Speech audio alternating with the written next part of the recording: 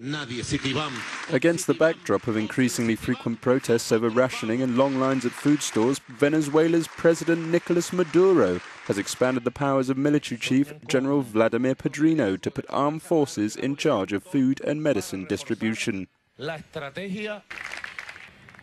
Army General Efrain Velasco will directly oversee 5 of the country's main ports at Guanta, La Guaira, Puerto Cabello, Maracaibo and Guamache.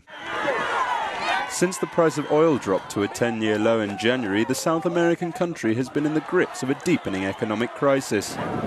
With inflation currently standing at 180%, marches in the streets to protest the lack of necessities have become a weekly occurrence, and thousands of Venezuelans are traveling to Colombia to seek food.